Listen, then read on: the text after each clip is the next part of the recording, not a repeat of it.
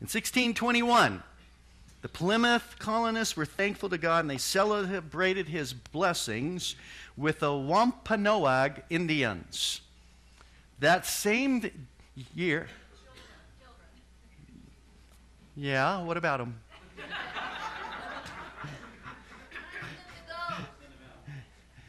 I'm sure they'll get out on their own, whether I say it or not. But children, you can go on to children's worship. Remy's coming up here to be with me.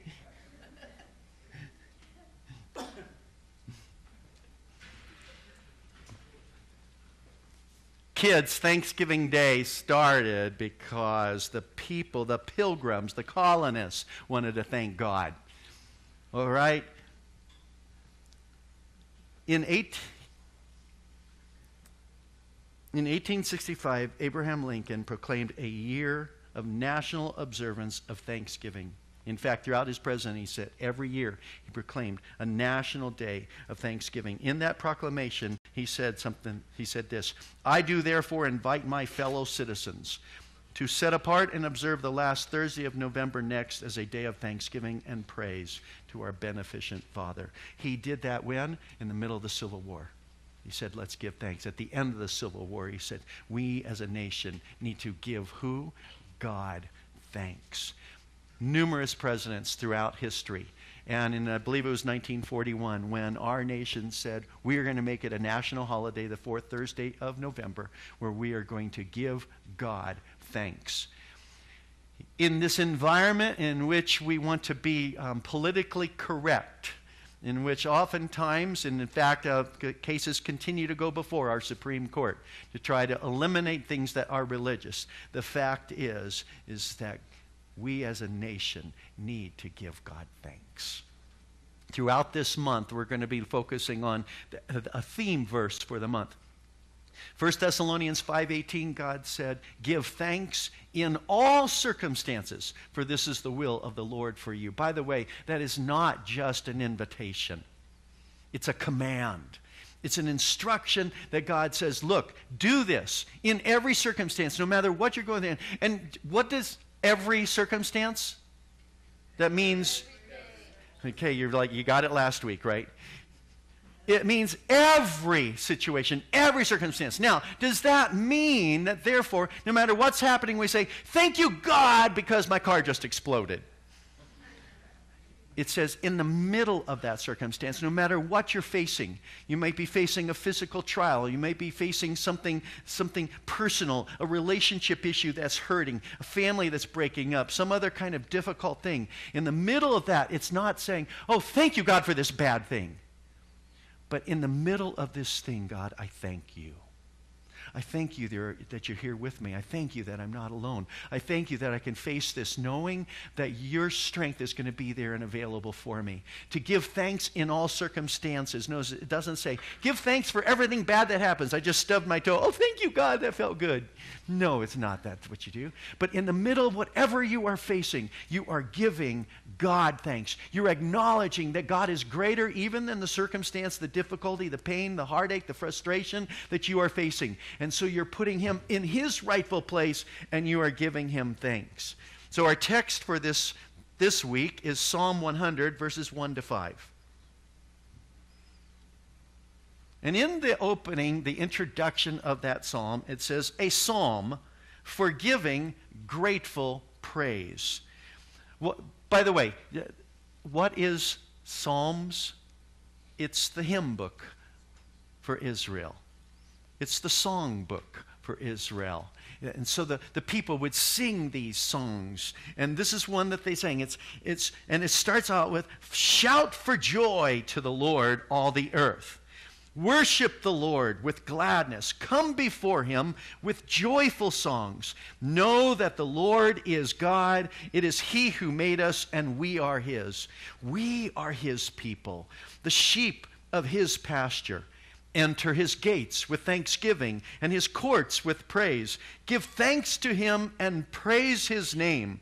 For the Lord is good and his love endures forever. His faithfulness continues through all generations. Give thanks and praise God, the psalmist says. And he says we're actually to enter into the place where God is, where the sanctuary where God is worshipped. We enter with thanksgiving. And notice, this is an expression that's supposed to happen with joy. Thank you. Thank you, God. Right. Have you ever noticed some of us when we're saying thanks to God, like, really? Are you really thankful? Or you're kind of like, you look miserable. Give thanks to God. It should express itself with joy. There should be this attitude of gratefulness. And it's open and it's out loud. Praise God. There should be a sense of, I'm not keeping it inside. Then think about it. Now, when a child gets a gift at Christmas time that they really like, have you seen some of those commercials that are already out?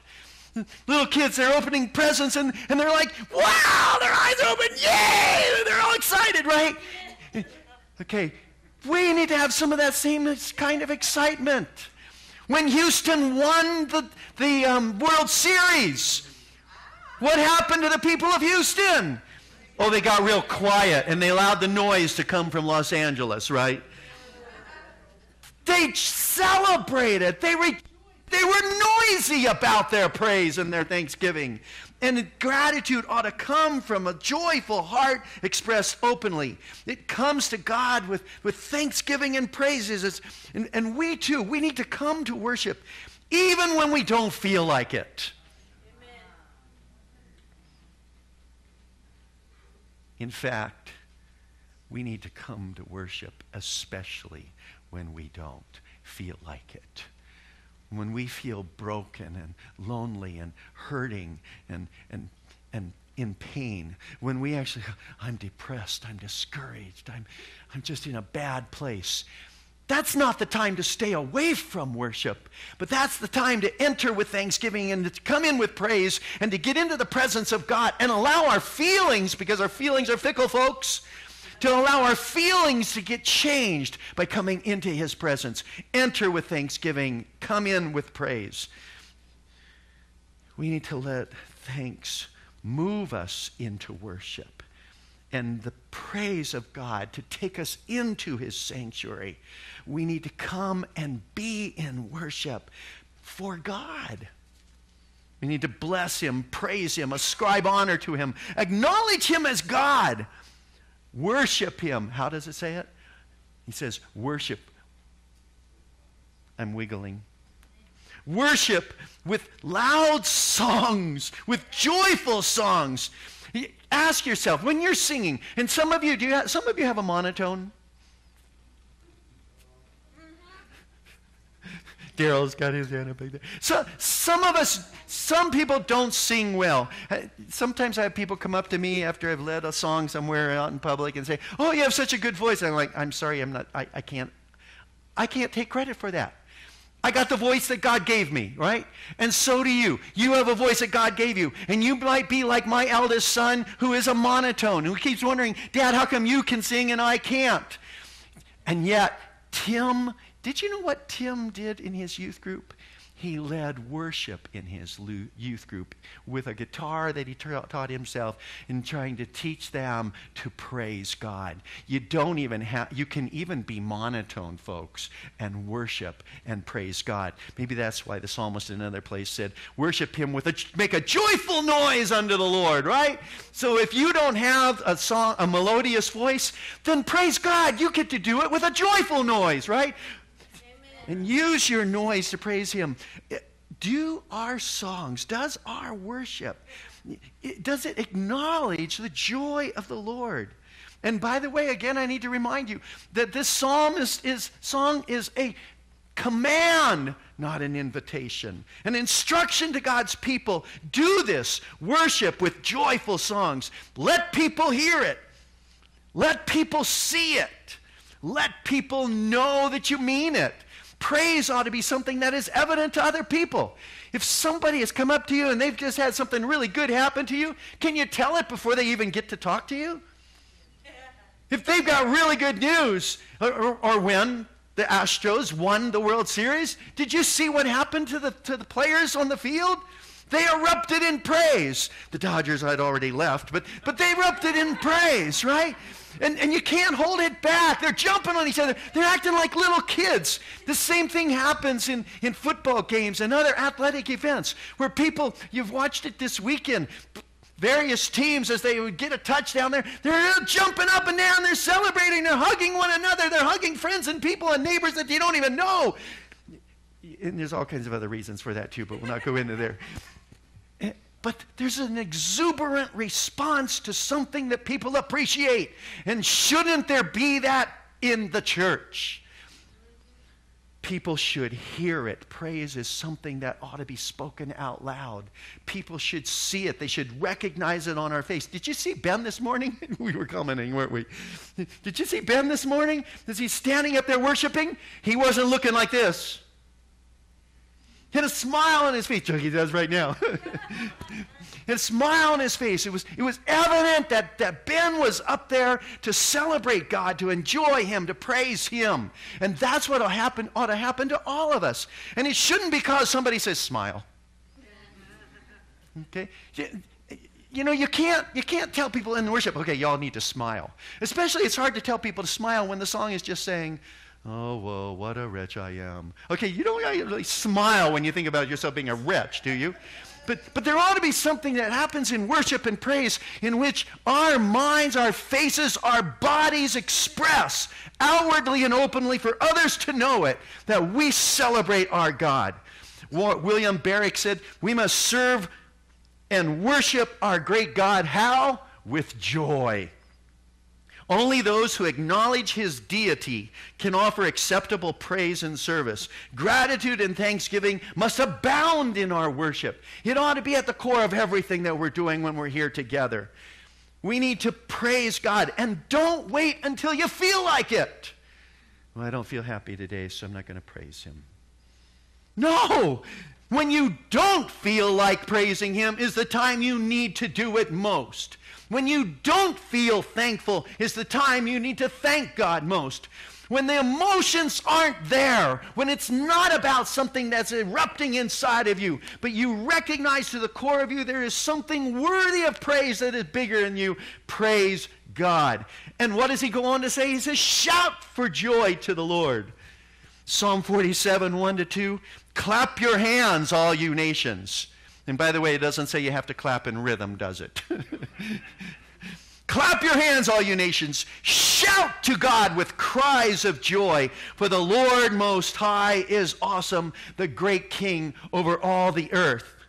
Do you know what would happen when a king would go out and fight a battle and the army would fight with, and there'd be victory out on the battlefield? You know what they would do? They would send a herald back to the town to say, victory, we've won.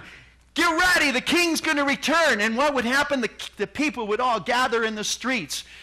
Those of you can watch back to World War II, and you remember when D-Day came and there was victory. And what happened? The people gathered on the streets to celebrate. There needs to be that kind of outspoken, loud response simply because of the God that we serve. They were shouting, cheering in the streets when the king came to town to celebrate victory. And I ask you, do we shout? Do we celebrate like they do and will today after an NFL game?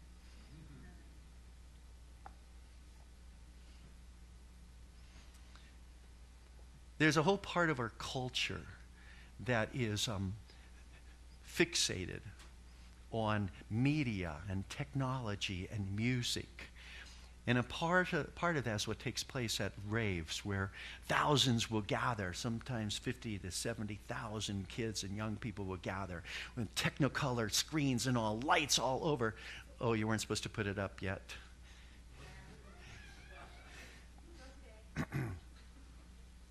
At the end of a rave in 2015,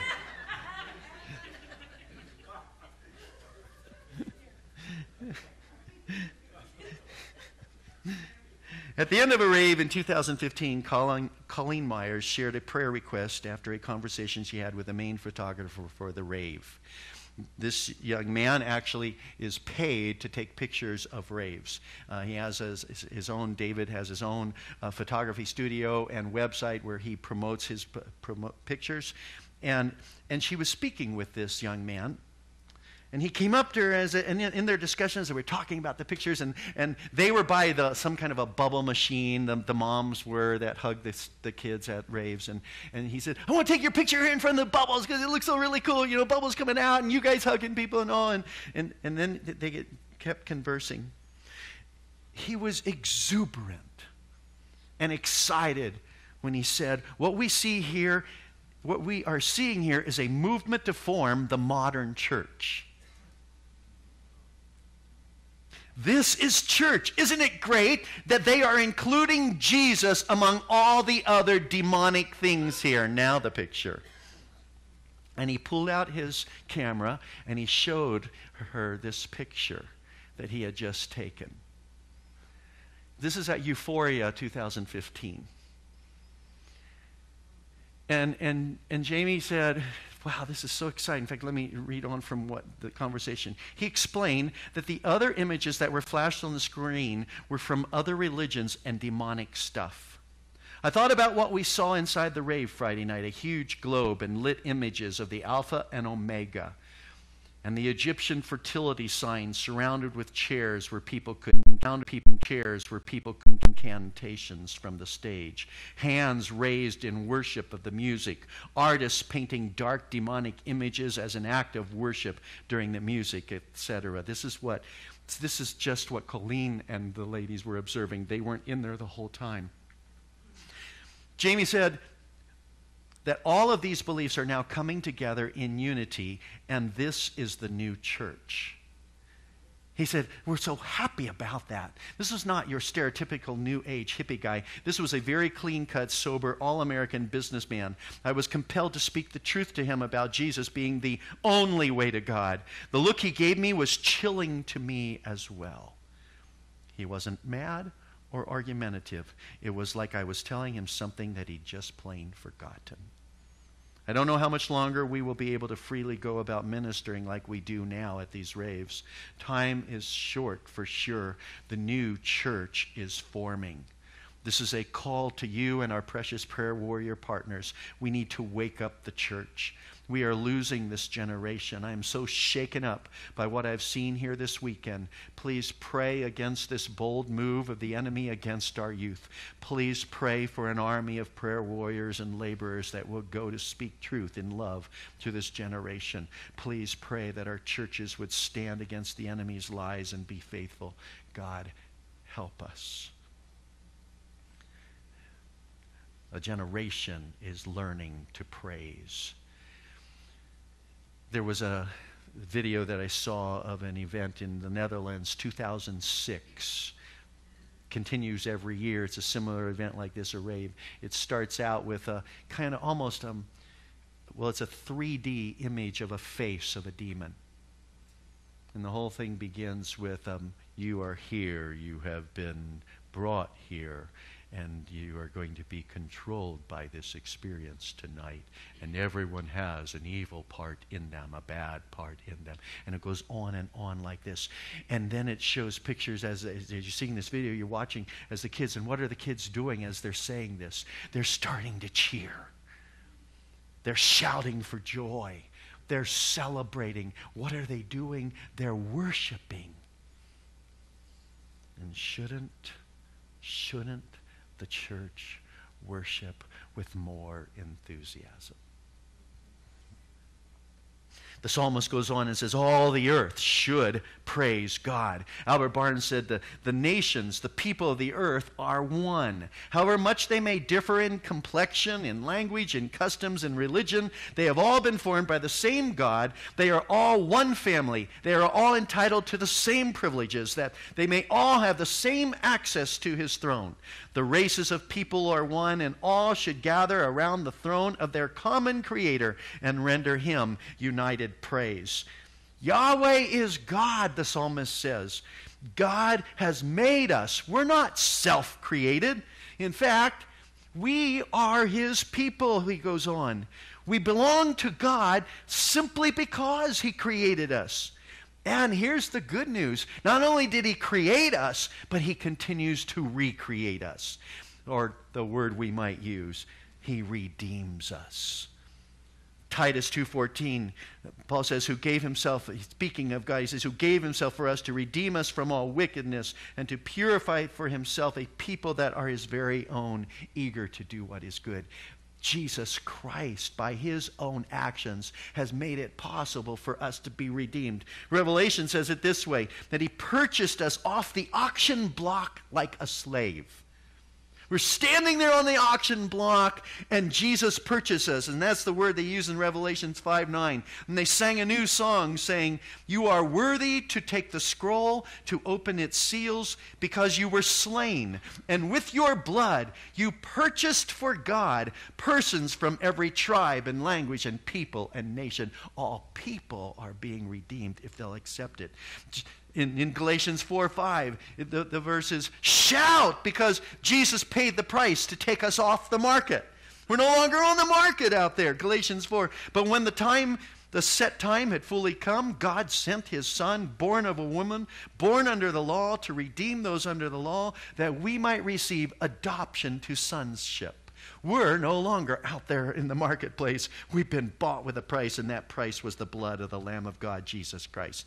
And we should shout because Jesus paid for each one of us and set us free. 1 Peter 1:18-19. For you know that it was not with perishable things such as silver or gold that you were redeemed from the empty way of life handed down to you from your ancestors. But how were you bought? With the precious blood of Christ, a lamb without blemish or defect. Folks, we should be shouting. And we shout because we're his people, because he purchased us, he paid the price, he redeemed us, he sets us free, and now because of that, we are his sheep. God is our shepherd. And the great psalm says it so well. The Lord is my shepherd. I lack nothing. I'm reading from the NIV, which is going to be different than some of us have memorized it. But he says, I lack nothing. He makes me lie down in green pastures.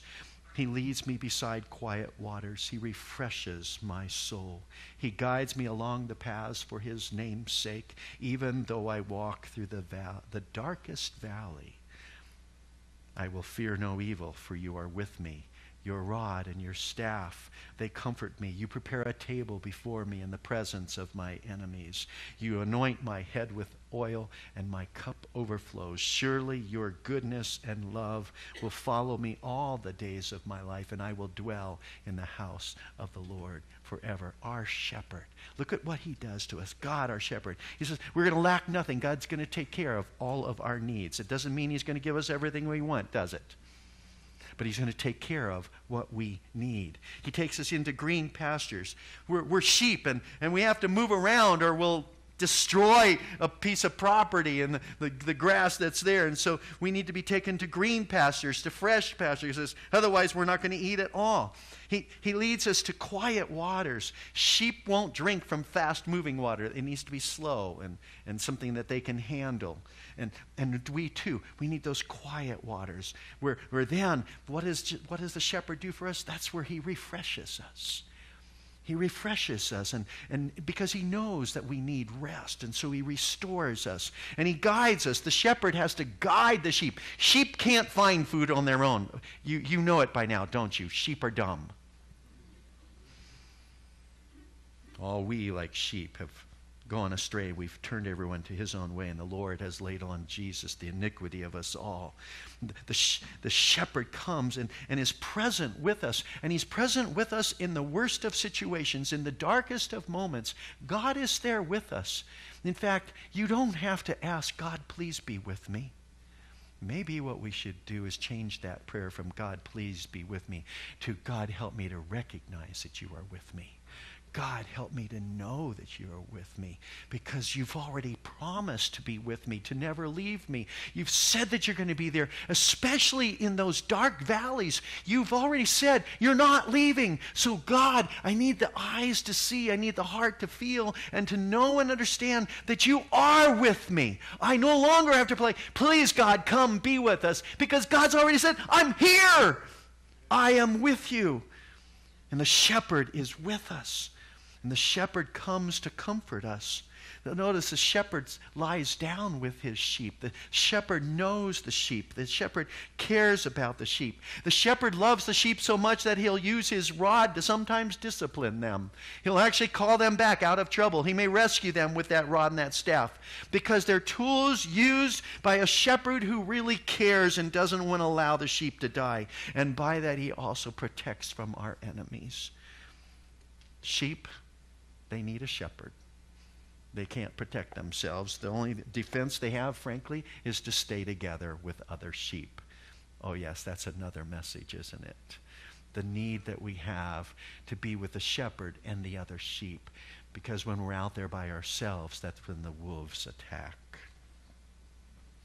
Shepherds help us heal. They actually anoint the sheep literally with oil. When bugs are trying to bother the sheep, they will put oil on them so that the bugs can't bother them and create sores and all. The shepherd heals and protects from insects. The shepherd is good, kind to the sheep. The shepherd knows so much about the sheep that he's named them and knows them by name. And the shepherd loves the sheep. You can tell the difference between, Jesus described this, you can tell the difference between a hired hand who's just paid to take care of the sheep and the shepherd who knows and loves the sheep. And the shepherd is the only one who can provide eternal life for the sheep. And those are the promises of Psalm 23. But they're also found in the New Testament as well. John 10. In just a couple verses there, what does Jesus say? I am the good shepherd. And the good shepherd lays down his life for the sheep. And goes on in verse 14, I am the good shepherd. I know my sheep, and my sheep know me. Just as the Father knows me, and I know the Father, and I lay down my life for the sheep.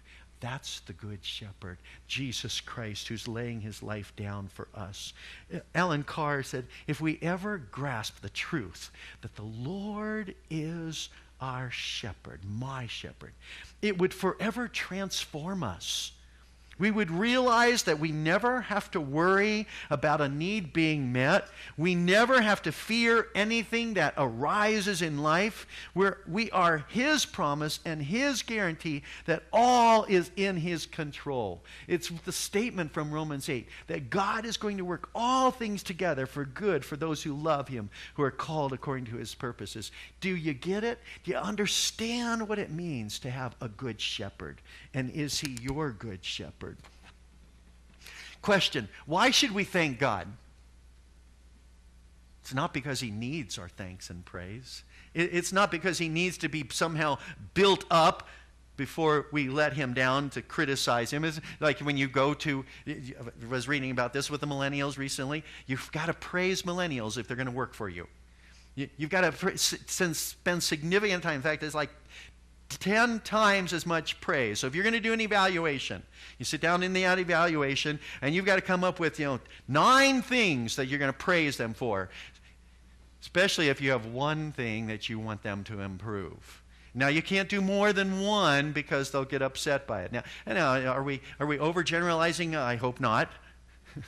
But the challenge is, when we are being taught in all different kinds of ways that if you're going to tell somebody something that they're not doing well, you've got to do a whole bunch more of telling them something good. But doesn't that happen in marriage too? Sometimes spouses think it's their job to fix their spouse. And if you're taking a lot of time to fix your spouse, I'm going to tell you, they're not going to like it. But that praise and love. This week I went home after something that we were at, and I said, I just got to go home and tell Debbie I love her. She's like, and I think I said something else, I was thanking her, and she's like, why are you thanking me? There's a sense in which when we really care about someone, when we really love them, that love and praise, that thanksgiving should just come naturally from us, shouldn't it? And that's what God needs. Why should I thank and praise God? Because I thank and praise Him. Because I love Him. Because I appreciate Him. What kind of press does your life give God? If a news person was following you around and they were following you to learn about God by the way you spoke, what would they learn about your God? Does your life give Him good press or bad press? If you're doubting His goodness, grumbling about your trials, you're giving God what? Bad press. Those around you won't know what you think about God. Or they'll think, I'm not so sure I want to know this God. By the way, same thing is true if you're criticizing your church. Why would anyone want to come with you to it?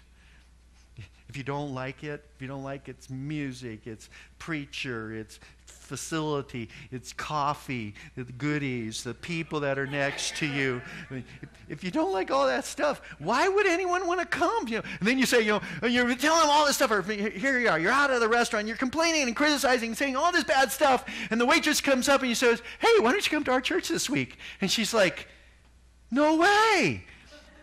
What kind of press are you giving to God? Verse 5 says it this way, for the Lord is good and His love endures forever. His faithfulness continues through all generations. The Lord is good. He's not just powerful. He loves us. He's kind and caring. David Guzik said, He is good in His plans, good in His grace, good in His forgiveness, good in His covenant, good in every aspect of His being. He is good. Psalmist goes on, His mercy is everlasting. Folks, if you haven't noted it by now, we're all sinners. We all blow it, sometimes big time. And every single one of us is in need of mercy, not judgment. And frankly, you really don't want justice.